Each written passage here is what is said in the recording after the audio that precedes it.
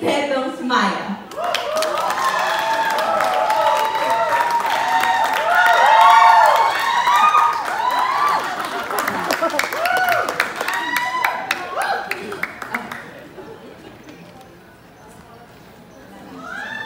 Music please. Ay, joke lang po. Our other celebrity judges, the Kapuso Diva and international singer-artist Aicelle Santos.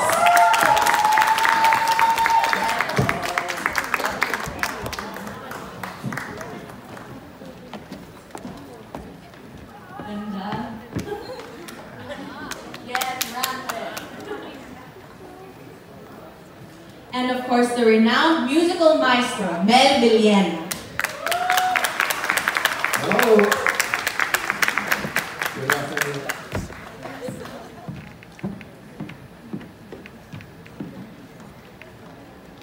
The original concert queen, Miss Pops Fernandez. Hello, good morning everyone.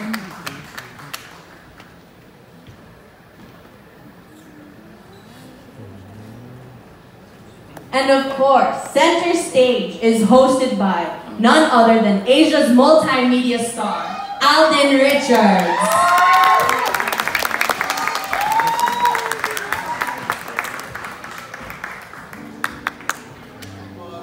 Thank you to all our judges and hosts. Yes. And you may now all take your seats.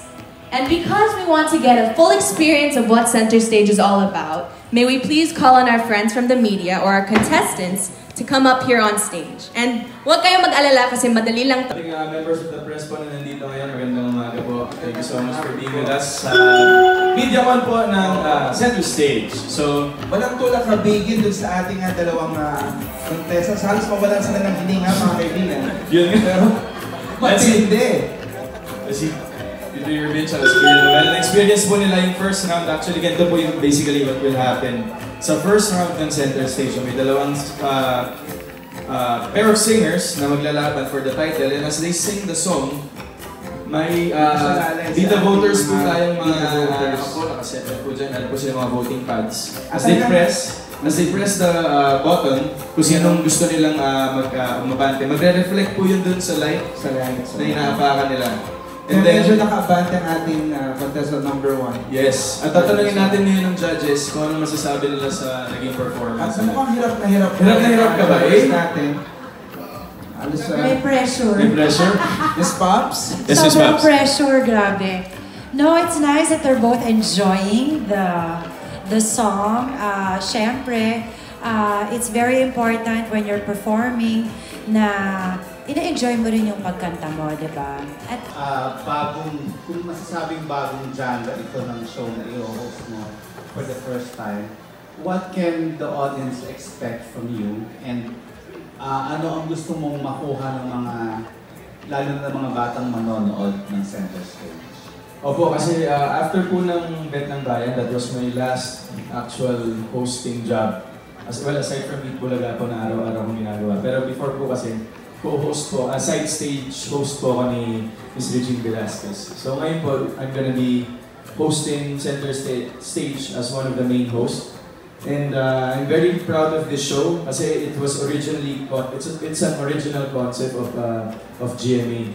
So talagang pinag-isipan po ito ng sinsinan para mabigyan po ng bagong flavor yung singing contest. And now po yung unang roster po ng contestants na ipapakita natin is for the kids. Pero not necessarily naman po na we're limiting the contestants sa mga bata. For now po, mga bata muna. And then later on, we will progress into a much older age group.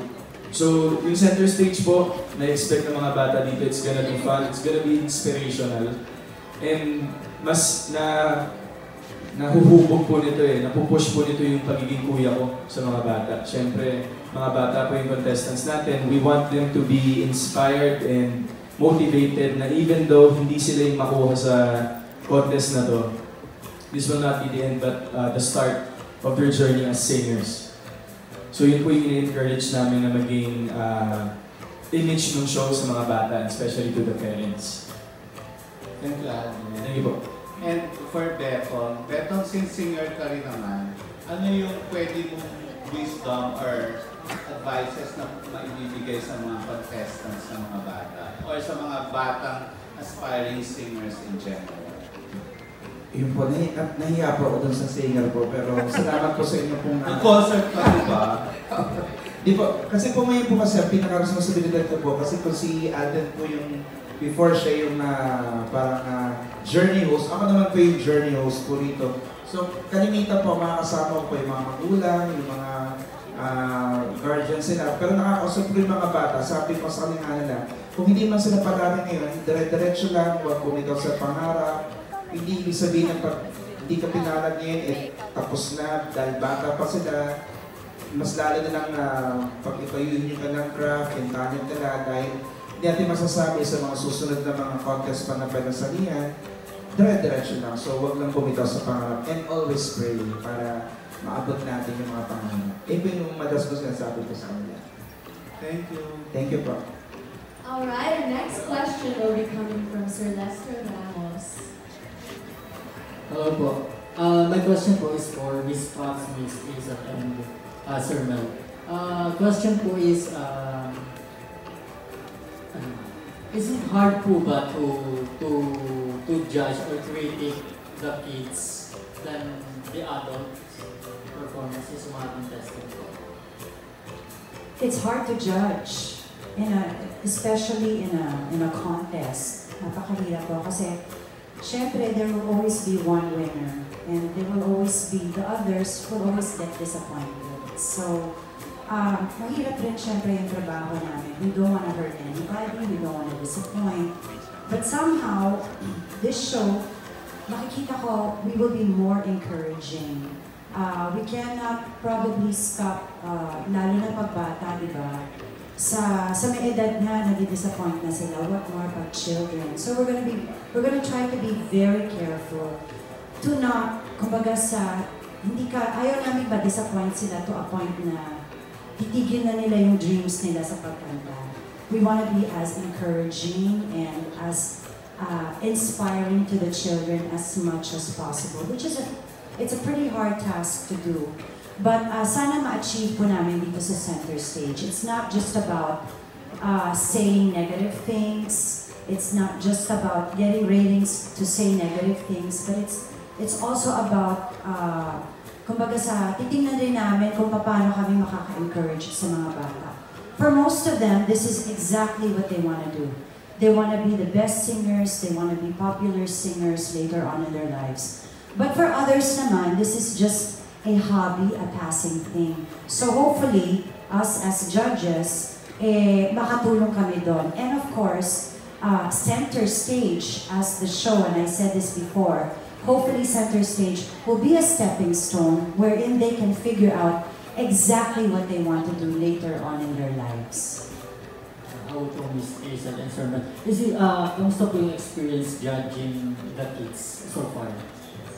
Well, so far, nakita naman namin, yung first episode namin, napakahuhusay nila. And like what Miss Pop said, it's harder actually to judge kids because ito yung nagsisimula pa lang sila, no? Now, when they hear negative words, baka mamaya, parang ayoko nang kumanta ulit. So, oo, baka dalhin na nila, di ba? So, we want to make it as enjoyable as possible na if you don't make it today, then maybe the next time. Kasi bata pa yung mga yan, raw pa yung mga talent yan, pwede pa silang mag-improve through time and experience. And that's what you want, for them to enjoy the stage and not fear the stage or make the stage a parang competition lang.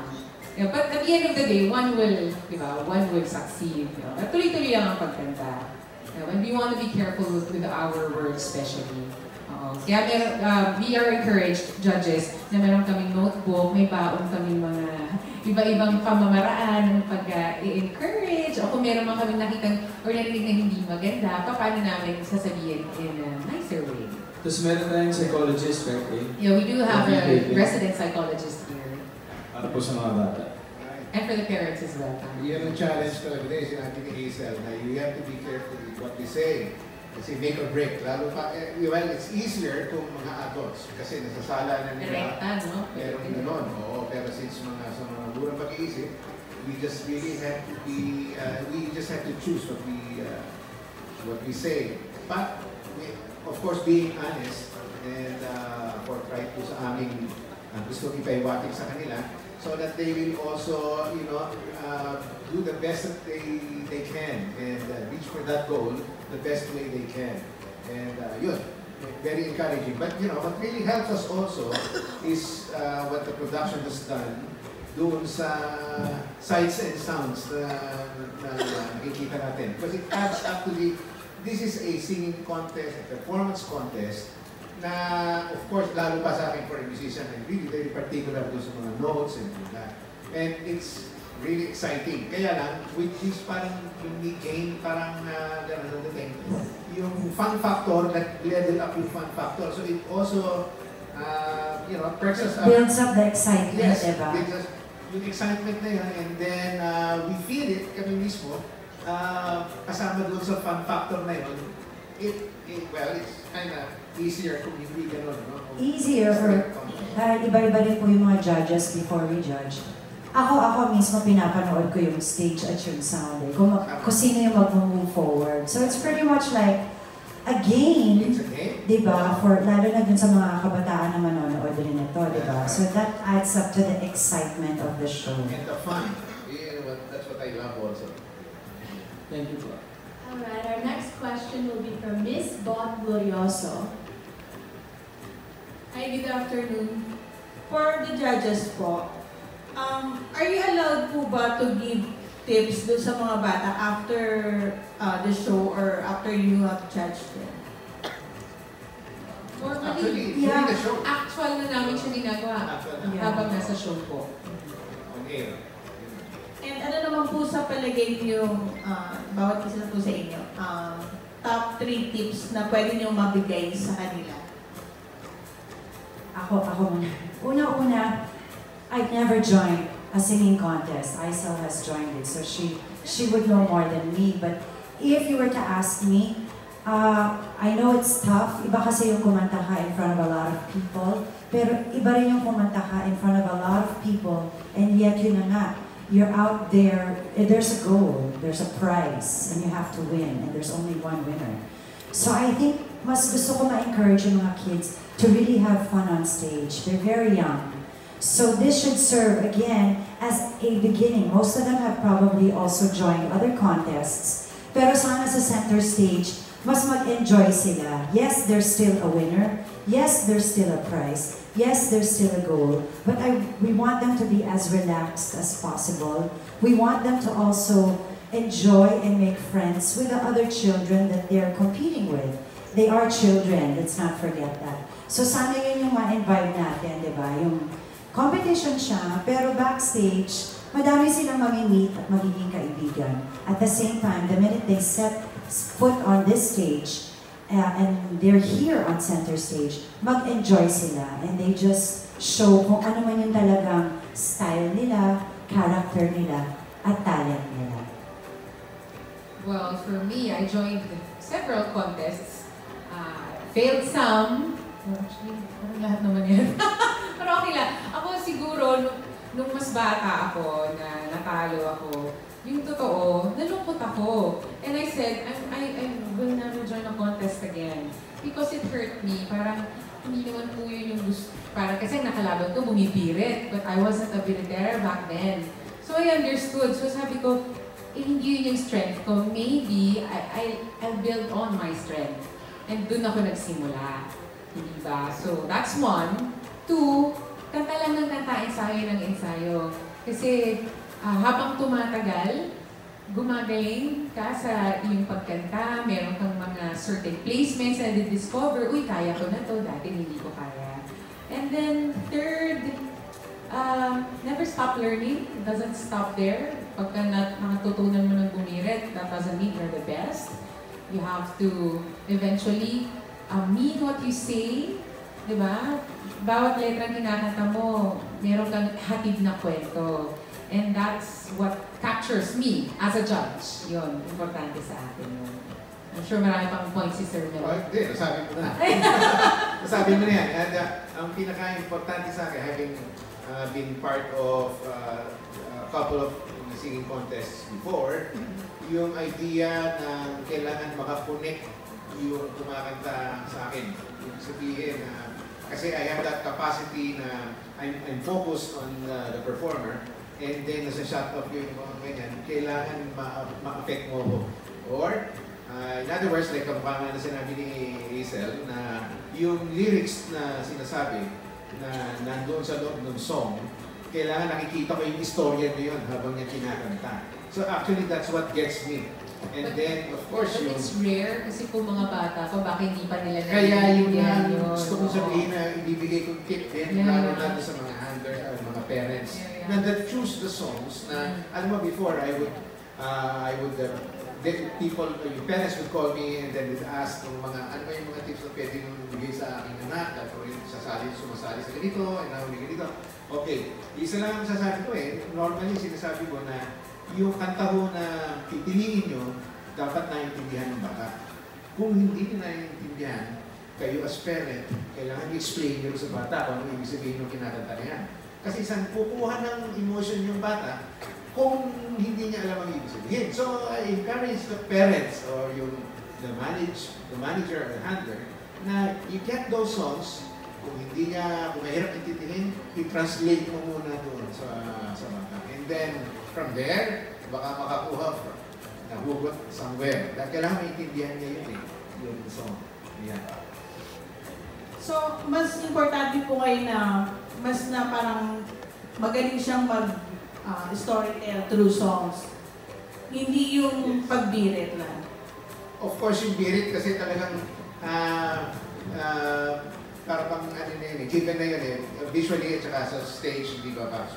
Birit, pag may biritera, it's really impressive, Impressive right? na yun But I think singing, ako naman ang feeling ko dyan, because I'm not a biritera, singing, tama si Mel, it's not just about the high notes, it's also about the emotions and the feeling that the audience will feel pag narinig na natin, lalo-lalo na itong mga bata ko, di ba? And you'll be impressed, at their age, I actually don't know where they're getting their emotions. I mean, how can they possibly have so many emotions na napapalabas nila through a song, samantalang ang babata pa nila. So, yun pa lang nakaka-impress na.